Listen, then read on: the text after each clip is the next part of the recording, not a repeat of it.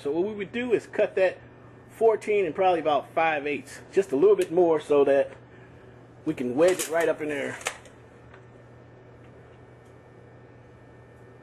Okay. This is the piece that we're going to use to wedge into the floor joist. So what we want to do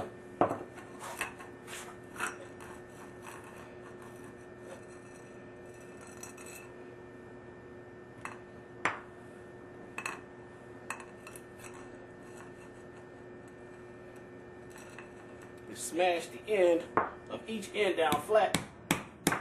Hammer. Flip it over.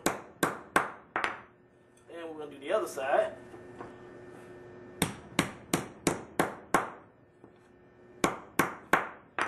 Now it's nice and sharp enough to where we can wedge it up into the floor joist. Now we're going to put our pipe up in here. You notice that this doesn't quite fit. It's just exactly what we want, so that we can wedge it and jam it in place so that it won't go anywhere. And at the same time, hold our pipes up for us.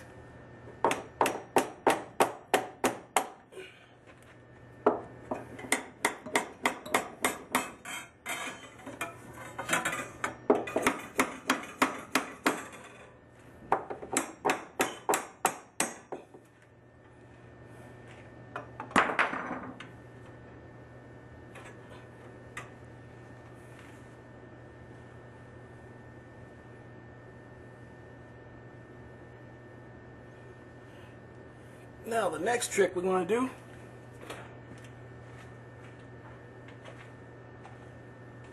we're going to solder those pieces in place. So we just put a little flux in this spot here, a little spot here, and we're just going to heat it up and just dab a little solder on it, a little flux on there, and to keep us in place and it won't move on us.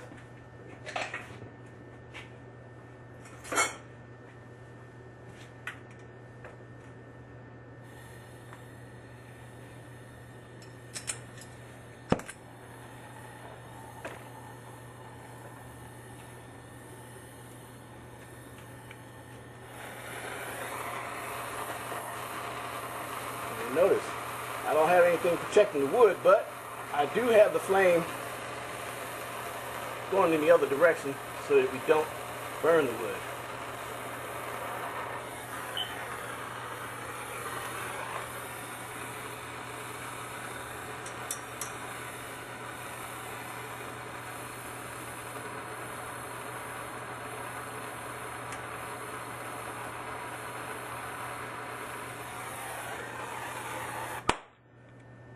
Now, you see how tight it is in place now. You can hit it, it's not going anywhere.